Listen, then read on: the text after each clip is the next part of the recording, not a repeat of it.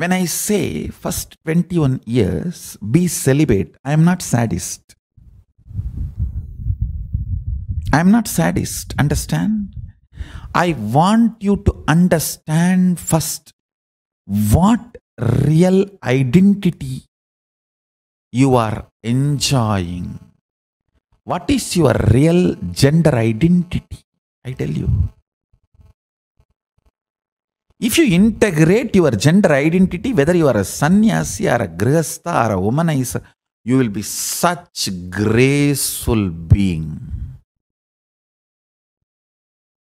You will be such graceful being.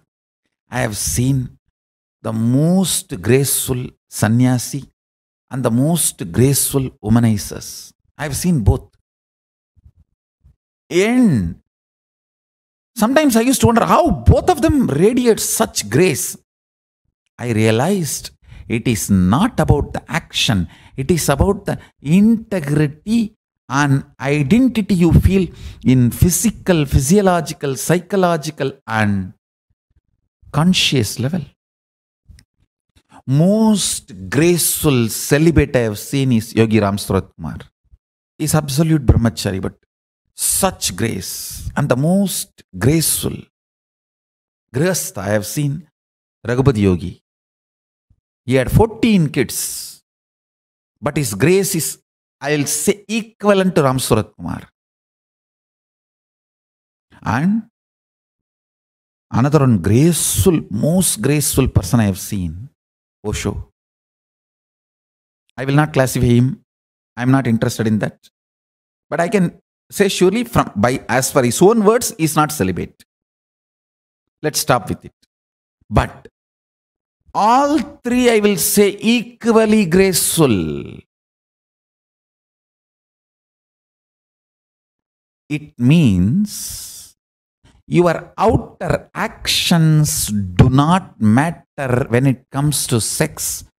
Your innermost gender identity is all that matters.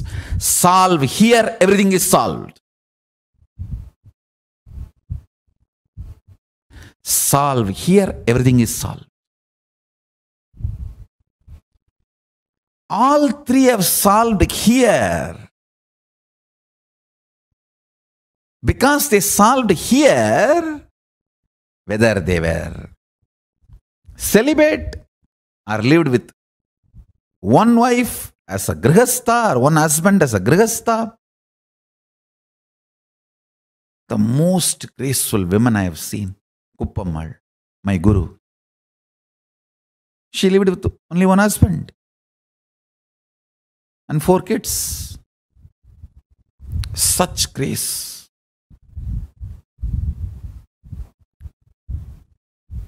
And same way, Osho.